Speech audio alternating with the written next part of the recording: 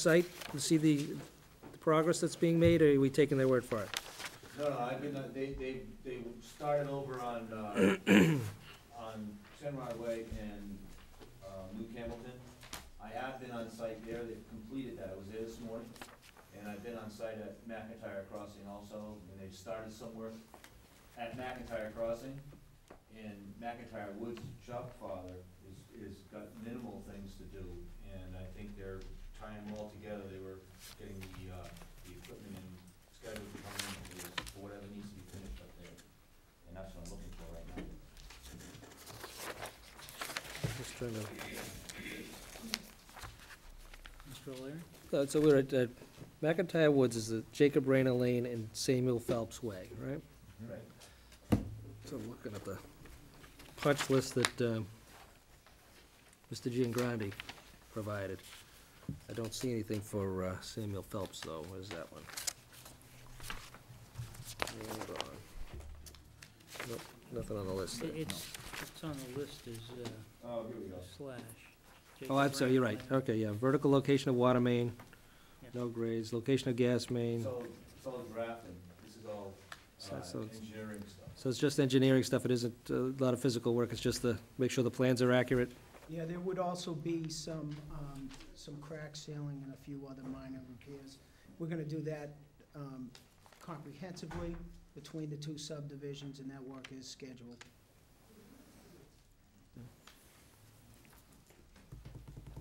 Right, I don't have any other questions on this one then. That'll be complete this week here. So we wait on this until next Monday, too. Tell us it's gonna be done this week, come back next week and tell us, show us it's done. We can accept it, do this at 6:10. Who's making the motion? I move to continue the public hearing on McIntyre Woods subdivision until 6:10 PM on October the 4th. Second. Motion by Mr. Delaney, seconded by Mr. O'Leary. Further discussion? Hearing none? All in favor? Aye. Opposed? Unanimous? We appreciate it if you can be there pretty much on time, because we only have about 45 minutes. I'll be there. We'll let you, we don't know the room yet, but we'll let them know. B109? You want to? Yeah. Where we usually meet. Yep, just up the stairs from the cafeteria. Is that the right number? Could be B108. Yeah. Yeah, I was in 109 last. Joe, what's the number? You go through this all the time. Whatever one is on the paper, go to the other one.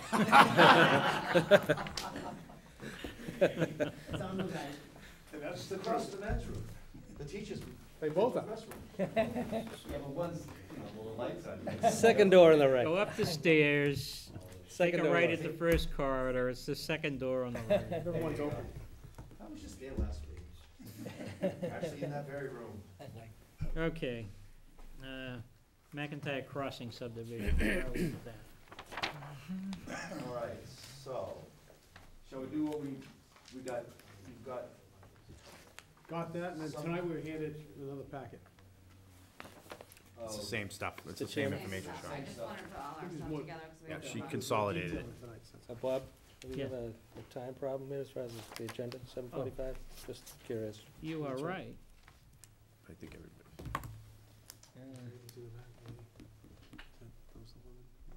I guess we're a little early, so we're gonna have to hold until 7:45 in case there's Okay. other. So let's see, where can we go from here, just, our administrator's report, is there anything, Greg? Sure. You can have. Sure, there's always some good stuff. Well, no, it will get us to 7:45. Sure. The board had asked council to look into the status of some surplus property up at 7 Rust Lane. You'll recall that was one of the parcels that the board had notified the public, notice of intent, in terms of offering it for sale. And one of the questions that came up in that discussion was the status of the restrictive covenant involving dedicating the land for open space and recreation purposes. The land was taken for tax title, and there was a question in terms of whether that tax title taking extinguished the covenants, and I've since heard from council, and council informs me that no, that covenant is still in place. So if the land were to be sold, it needs to be sold with those restrictions in place, and that certainly would restrict any development opportunities that anyone may have for the parcel, and obviously potentially affects the value of the land in terms of what the board might want to establish. So that was really one of the questions that we had that was remaining. And you'll recall that the residents in the neighborhood indicated that they would go out and they would solicit interest amongst their neighbors, and we did receive a response. There was not a tremendous amount of interest, so what I would suggest is, upon conclusion of town meeting, that the board at its next available session, we put this on the agenda and discuss the disposal of the parcels that originally before you, I think it was about 6 weeks ago. So the neighbors weren't able to pull it together? They were not able to pull it together. They had a lot more information for us, but they weren't able to pull it together. We were not able to pull it together. Interesting. Okay. But And I guess in a way, it probably did need to pull it together now with the fact that that covenant is still in place. yeah, but we appreciate all their efforts Yep. getting us that information. That was helpful. You Yes. did have that one abutter off of, Right, Park Park Street that Street. was interested in. Yeah. And that's what he was gonna keep it, as I was concerned, because he's got 50 foot of access to Park Street. Yep. That's a roadway. Yep. Actually, he had 52, so he actually had 2 extra feet. So with his highland that he had, and there was a little extra in there, there might have been a development option through him. So, that, Appears not to be the case. well, not using that property now. Right. Not using that property. Well, he still might be interested in it then, because what he was proposing was open space. Right. So we'll schedule it on the agenda for an upcoming meeting. Okay. The second item on my report is resignation from the elected member to the Northeast Regional Vocational School Committee. Mr. Paul Sweeney has indicated that he'll be resigning his position effective October 6th. And the town clerk informs that the filling of that vacancy till November of 2012 requires a vote of the Board of Selectmen, joint vote of the Board of Selectmen and the school committee. I spoke with the superintendent of schools, realizing that we would want to go ahead and post this position in accordance with the board's protocol. And she indicated to me that the school committee would be available on either October 12th or the 25th, if you wish to proceed with the appointment within the next 30 days. But it is kind of interesting that the vacancy would be until November of 2012, so you would be appointed until that date. And Mr. Sweeney's resignation was received by the town clerk and has been docketed. So you don't appoint until the next election? Right, this particular position has to run district-wide. I believe there's 13 communities represented on the Northeast Regional Vocational Technical High School Board. So whoever seeks, well, the appointment is by us here in North Reading, Yeah. but when the term is expired, they have to run in 13 communities. Just from North Reading representative has to run in Oh, 13 that's communities. right, yeah. So Okay, if there are 3 people running from North Reading, it has to be a Yeah. North Reading representative. Yeah. They're running in 13 communities. We're gonna have a representative from North Reading, but they have to run in 13 communities. And So- when's that election, what's it tied into? Statewide election? The state election. State election. 2012. Yeah. So, I'm pondering for something else, but that's good to know, okay. I guess my question is, will we be advertising this? Yes. And given the fact that we're gonna advertise it, October 12th, is that too soon? Doesn't appear possible, given the late date that we're at In right fact, the now. 25th doesn't either, No. does it? Pretty close. Well, if we allow 2 weeks from the date that it's been submitted to the paper, we potentially could get it in this Thursday, so 2 weeks thereout should be okay. I think that should be all right. Is there a screening committee, or is it just a full? It's one of the items that the board might want to look at, is appointing a screening committee together with the school committee to interview and meet with the candidates. It might be a more efficient means than bringing a host of candidates before the board. I don't know how much interest this is gonna generate anyway, but it's, I think, again, I don't think gonna have a half a dozen candidates to look at. You'd be lucky if you have 1 or 2. Or if we get none. You might get If we none. surprised. No, I think you're gonna get 1. I know you're gonna get 1, and you're gonna get one that's very capable and interested and knows the system and knows it well. don't know what the interest is gonna be beyond that. So I don't think we have to go through this whole screening committee process and drag it out. I think, What do you, if you get 60, bring all 6 before the joint committee and interview them that way, or No, just as we- what's the process?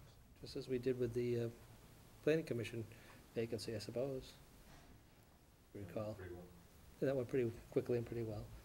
And then, Well, I guess what would be helpful, and if we're gonna just go forward, and we're assuming there's only gonna be a 1, 2, 3, or 4. Right. Not more than 6 candidates. so there's, As over those the years, applications come in, then we should forward it to all the board members, including the school committee, and Yeah. leave it up to the individuals to yeah, the do contract. one-on-ones like we would for a normal committee. Yeah, I think that's wise. And then, again, just fill the vacancy as soon as we can so that we're represented down there. And we're not without representation for a very long period of time. There's a lot of issues going on down at the vocational school, and certainly we'd like to have some. Let me talk to the chair of the school committee and see what they think about the process. We can make a decision. Let's post the advertisement, Greg. Yeah. And either on Monday night at our next meeting, I'll have spoken to the chair and see if there's any issues with just doing this, or whether they feel strongly about having a formal interview, group interview. Yeah, and target the 25th, if that's it. And we'll target the 25th, and I assume the 16th or the 20th is, oh, I'm sorry, I'm looking at the wrong thing. The 25th. 25th, yeah. Okay, I think still got a that- few minutes. How much time we have? A couple minutes. Let me skip to number 5. Number 5, the board had asked me to look into retaining the services of a consultant to look at our health insurance plan, evaluate it, come back to us with some options. I did a solicitation for proposals. A total of 4 firms responded. I had an opportunity to interview those 4 firms, met with them in my office. 2 of them stood out as being dedicated to municipal clients in Massachusetts. I think it was important to bring in someone that has understanding of the municipal marketplace and understands the unique situation that cities and towns are in with regard to health insurance. And so I looked at those 2 firms, and as a result of my evaluation, I'm confident that there is a firm that will meet our needs going forward. The scope of services that was put together said that they would first analyze our program and come back with some recommendations in terms of potential changes that we could make, but also look at our financing structure and our administrative capabilities. As you know, we have a part-time human resources person who probably spends 75% of her time on health insurance issues. So they're gonna look at that. They will also come back with some strategies in terms of long-range cost savings. But the most important thing is the ongoing consulting services to the board. Also, willingness to meet with our unions and with our employees to educate them to the process. And I think it's vital that we have someone with experience that can really work that process, because I think it's really critical in terms of communicating any potential changes. So that would also involve working with the Insurance Advisory Committee, which is a group, as you know, which is set up under state law to recommend changes in health insurance plans. The anticipated cost is about $14,000 a year, so it's not a expensive proposition. I think it's money that would be well spent. I'm ready to proceed in terms of moving forward with a bid award, but before I did so, I did want to touch base with the board and let you know that I'm at that point right now. Just as a comment, I've been working with Greg on this issue, strong support of bringing in some technical support. As you're well aware, human resource originally, when it was set up, was supposed to be a full-time position. It's not, and we're lacking real expertise in that area. And as you're well aware, health insurance is one of our big issues that constantly eats away at our available